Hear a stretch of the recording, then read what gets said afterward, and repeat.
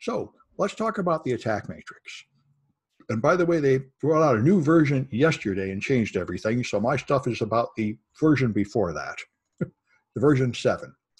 So here, when I first saw this, I was just disgusted. I said, what is all this stuff? It's too confusing.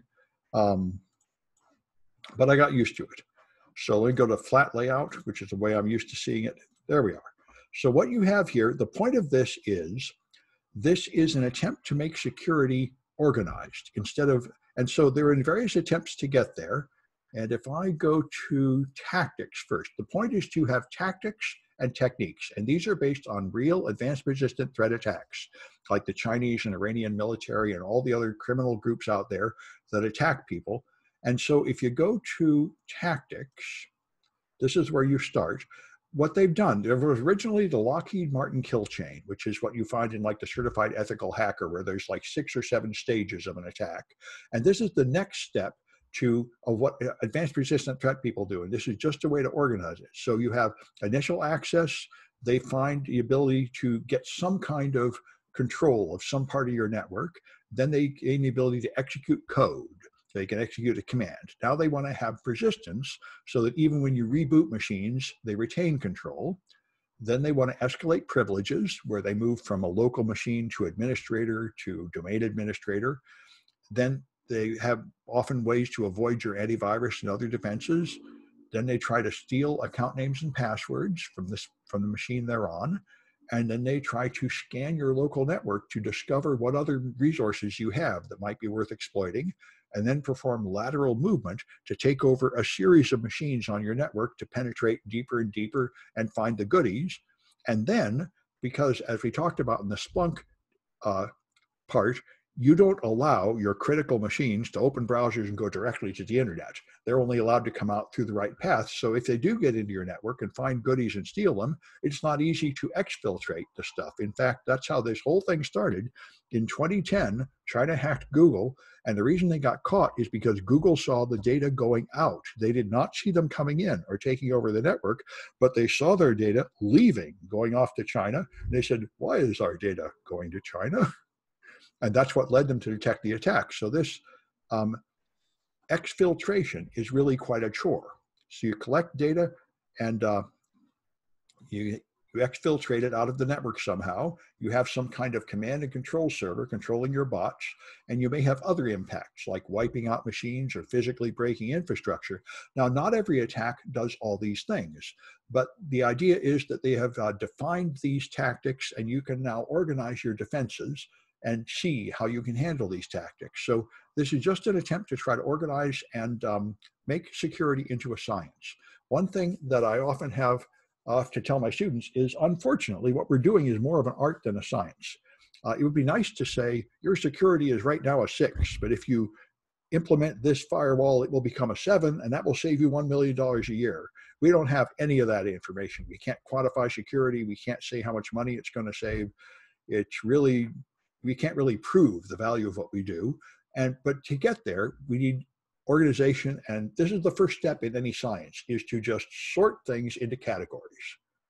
So these are the categories of bad things that attackers might do as a goal. And then you can use the techniques they use to get there. And there's a lot of techniques. So if we go to the enterprise, this is a list of them that way. I want the matrix.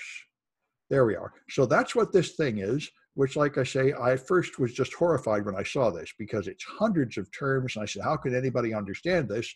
And I ignored it. But then my students got jobs, and the students that got jobs in compliance said, you know, those complicated compliance frameworks with diagrams like this, we're really using that. You really need to cover it more. So I took another look at it, and I realized this is actually pretty valuable, because anybody in the security field should know what all this stuff is. These should not be alien words to you. So it's worth getting some practice just understanding these things. So here's the techniques used for initial access, like phishing, for example. And there's sub-techniques here. I'd like to show them, and then have the flat layout.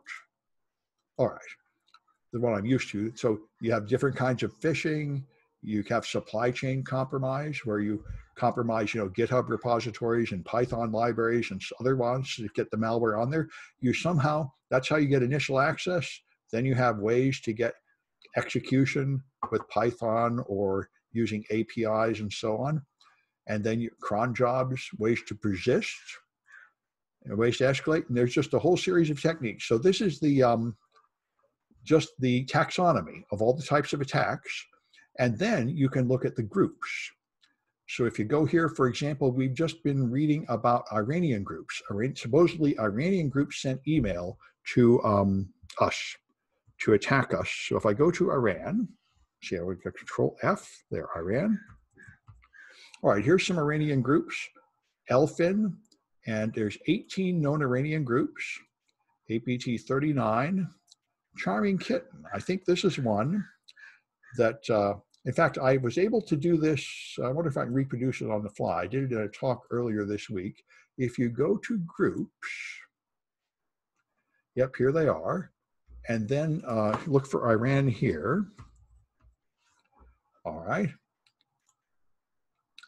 Then I was able to find, I think Charming Kitten is the one that was attributed to do this attack on us.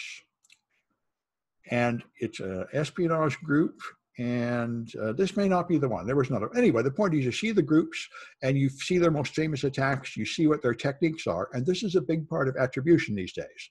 So until a few years ago, I would tell students the standard wisdom was, who cares who attacked you?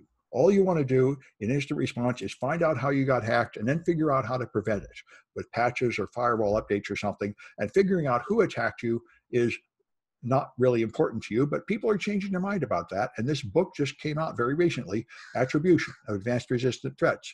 It is now, they're saying you should figure out who attacked you and use that to guide your defenses. So you know, especially if you're an important big company like critical national infrastructure and you're getting attacked by advanced attackers, you probably should do some threat analysis and figure out why people are attacking you and what kind of attacks they're going to use. So you do want to do attribution, and this is a large part of how you do it. You find out what they've used in the past and recognize them, and that is how they identified that Iranian group that attacked us. They had a video on the screen that had an IP address. I mentioned it earlier, and that IP address went to a known IP address used by one of these attack groups. So they were able to tell who did it. They were even able to find the individuals and, you know, issue a warrant for their arrest or sanctions or something like that. So anyway, this is how you, when I read the news, you can come here and you can see the technical background for what you're seeing in the news. When they say, you know, this Russia attacked us, Iran attacked us, or somebody, you can get all the details here, and you can even compare groups. And there's a project that's a lot of fun down here in the Navigator. This is a lot of fun. Oh, that's not there's the comparing layers in a Navigator. This is what I wanted. This is the instructions. So let me see if I can do this live. The last time I tried to do this live, I fouled it up, but now I've got the instructions. So you go to the Att&Ck Navigator. Uh-oh, they moved it. Hopefully it still works. Create a new layer. Enterprise. Okay. All right, so this is the whole attack matrix. And the point of this is now you can compare groups. So let me take my instructions and move them to another machine, another window. Okay. And they give you about 20 buttons up here, but I only use 2 of them. And that is this one, the plus. Okay, so here I have all the techniques. So now I add a group here, plus, now I choose someone. So I might choose a threat group, for example. So let's take APT19, for example. And if I select them, now it highlights these by just putting squares around them. These are the techniques used by that group. So I select it, and now I go to the third from here, this one, and I give it a score. So I'm going to give that a score of 1 there, and now it colors them. So those are the techniques used by that group. And that group was APT19, I think. So I'm going to label this APT19. It's just like a spreadsheet. So there's APT19. And now if I add another sheet, I can create a new layer of enterprise. And I can do the same thing for a different group. So I can say APT12. Select that. It highlights some stuff. And now I give it a value of 2. So it colors them. Looks like only one of them. That's kind of boring. But anyway, I'll go with it for the moment. So this is now, and that was APT12, I think. Let's put that here. Okay. All right. And now I can compare the two groups this way. I make a new sheet, creating a layer from other layers. And now I use Enterprise. Okay. And now I can put in an expression, which is, they have changed it, haven't they? How about APT19? All right, looks like they have changed this and broken it. Perhaps I have to use caps. Won't take caps. All right, I can see they have fouled this up. Score expression. It used to be I could just, if it highlight these, I could just do A plus B or something, and now they have made it baffling and confusing. Okay, anyway, so this won't be possible until I decipher whatever they've done. And I see that their instructions are still for the old version, so that's the kind of thing you get. All right. Yep. Anyway, if it was there, you could make a combined layer and it would then have colors showing both groups and where they match, but they have changed this and made it complicated. That's one problem with it. They keep updating it all the bloody time. But anyway, you can download it. Anyway, so I'll have to update those projects. It's good for me to find out because my students are going to have to do it in a couple of weeks. But anyway, this is that's what you get for teaching exciting stuff. It keeps changing on you. So anyway, that's good, clean fun. And I guess while I'm here, I'll mention this Caldera, which is fun. Caldera is an open source tool to simulate these advanced persistent threats. So you just get a Linux server and install this stuff on it. And then you have a public address. And then you have this Caldera tool running. And so you can have agents that you put on machines so it can remotely control the machines. And the agent is just a block of PowerShell or Linux. So this is a Linux version. It's just a code to execute on it. And that puts this server under the control of the central repository. And then you can make a Windows agent, which is just a block of PowerShell, which you execute on a Windows machine. Of course, these should all be, not important machines that you need, just test machines. And now you have agents under control of your central server, and now you can send a simulated attack. And that's what the last part here is. So here you can, after you got agents out there, you can put something on here. So browse to some sites, put on antivirus, make a text file with top secret information in it, and then you're going to see if you can steal that. So you choose a campaign like spy, and it will now try to do these things: screen capture, copy clipboard, get bookmarks, and all these things, discover antivirus, stage files, exfiltrate them. It will try to do all these things, and then you can see if your defenses stop them. So it's going to play this like a movie, doing all those things, and then it's going to give you a report here showing you what happened. It was not able to find the Wi-Fi because my target didn't have Wi-Fi, so it couldn't sniff network traffic, but it was able to find the antivirus. It was able to do a screen capture, copy the clipboard. So certain parts of it worked and certain parts of it failed.